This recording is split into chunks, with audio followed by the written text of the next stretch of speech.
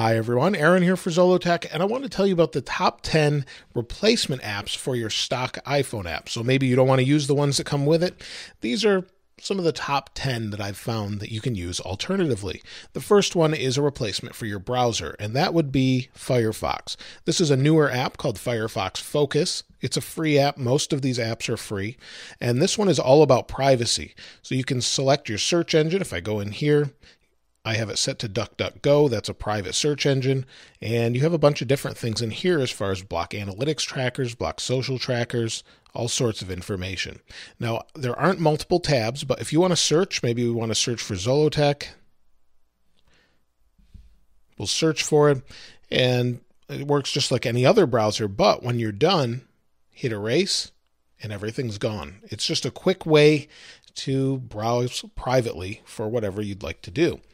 The next one is an alternative to your photos. Now here's the stock Apple Photos app. I actually use two of them, but let's talk about one, Prime Photos. Prime Photos is included with Amazon Prime, or you can pay for additional storage, but most of it's included unless you have a ton of videos.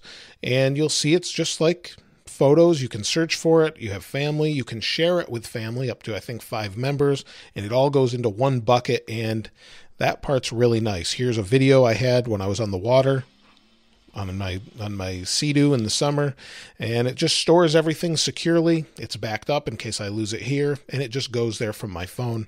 Like I said, it's pretty inexpensive. The next app is brought to you by our sponsor for this video today, and that is Dashlane. Dashlane is a password generator that's secure. It uses Face ID to lock it. I was just in it, so it doesn't lock that quickly, but I can make it lock every single time I log out of it. We have some great options here. So you've got Face ID, you can use a PIN code, auto lock timeout, lock on exit, and it even tells you which devices it's on. It lets you use it not just from an iPhone, but Android or any computer, Windows or Mac. It integrates directly into your browser, and let me show you an example of that. So here I've stored some different things. How about Facebook? Now this is a false Facebook ID, so I could show you this, but you'll see I created a super safe password. Now, I could share this password if I wanted someone else to be able to log into it. As long as they have a Dashlane email address or group, I can share it with them. They won't be able to change the password unless I give them full rights. So maybe you have a shared website that you're maybe making some changes on. You need to share it with a colleague. You can do that. It's pretty simple and straightforward. If we want to see the password, we hit this button, and it lets us see the password. If we want to log in, we hit the login button. It opens up in a browser here, and you'll see it just fills in. Of course, it's not going to work because, well, it's not a real username and password, but it tries to log me in and let me use it there. It integrates with Safari as well, directly into iOS, and it does a lot of other things too. So not only does it generate passwords, let me show you that. I use this all the time to generate passwords for, let's just take Instagram, for example, and maybe we want to generate a password. We can generate a password that's random and make it as short or as long as we need. Select, hit done, and now we've got a password that's remembered by Dashlane. We can get to it on our computer or here. We can also store bank account information. So you'll see here's one I put in just as an example so you could see, but you've got your name, your routing number, and it wants my Face ID again to unlock it, so it's very secure.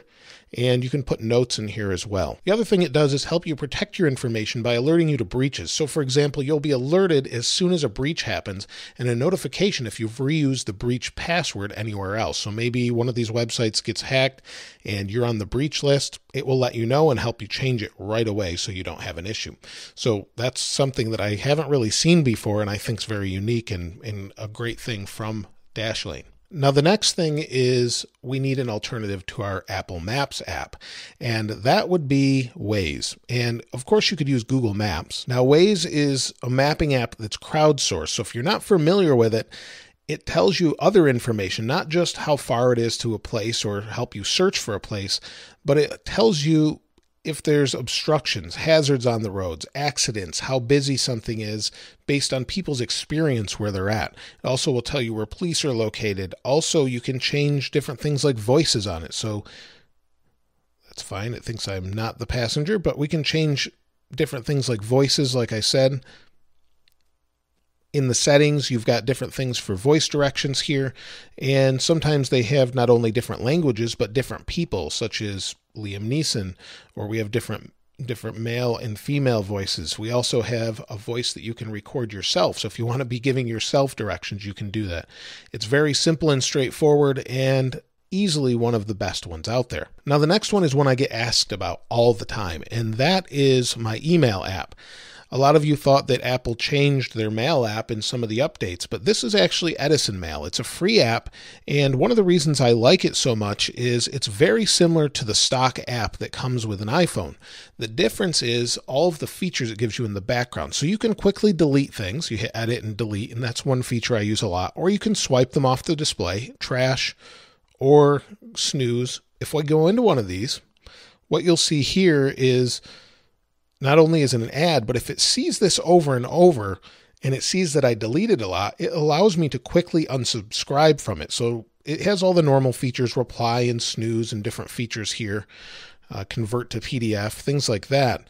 But if we want to actually delete it and stop getting it, say Old Navy, for example, I can hit unsubscribe and I just won't get those anymore. And it'll just stop coming into my inbox. We also have some other options as well. So on the left, you'll see we have an assistant for subscriptions, travel, packages. It will sort these based on what it's looking at. Now, it doesn't share any of this information. I wanted to make very sure before I ever join something like this that it's not sharing this information unless you want it to. Now, if I go into the settings, you'll see I have an option for signatures. You can do signatures per email address or per whatever email you have in here. You have different quick actions, but one of my favorite things is the way you can manage privacy. And under privacy, you can not only delete your stored data or opt out of data sharing, they've got some things to help you secure your device. So if it sees that your email address is on some websites it shouldn't be, it will notify you and help you delete those. And I've cleaned up quite a few of mine using this feature. It's very handy, very straightforward, and easy to use. Now, the next thing is WhatsApp.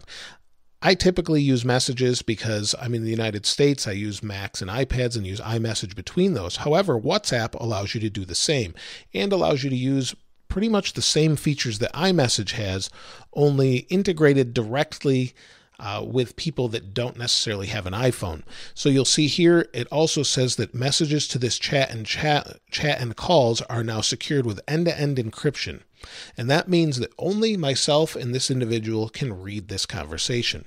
So I can make a video call, a phone call, chat with them, just like I could with iMessage, but they don't have to be on an iPhone, or they can be on an iPhone. It doesn't matter, and it doesn't matter where they are around the world.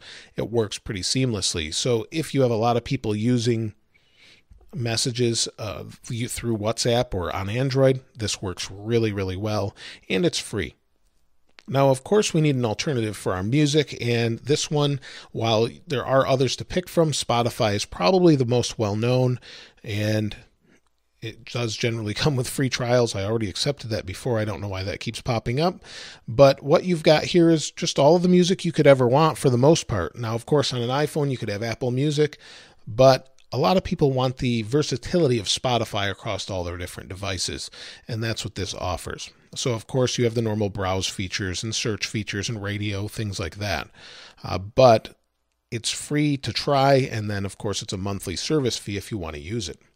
Now, the next thing is we need an alternative to note-taking apps, and that would be Notability for me. So, for example, I needed to record this video and remind myself sort of that I was going to do that, and I did that with this note.